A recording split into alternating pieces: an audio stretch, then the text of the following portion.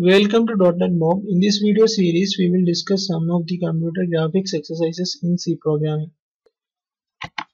Today's question: write a C program for showing animation of rotating wheel. I have solved this problem. Source code for the program is given below in video description and related images. You can download it and use it. These are some of the images included in given download that might be helpful to know how I solved the equation for drawing the wheel. Output of the program looks like this.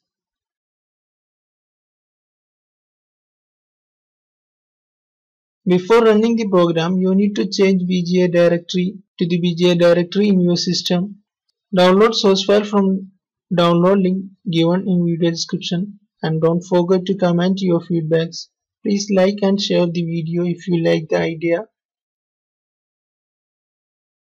Please be subscribed to my channel for more.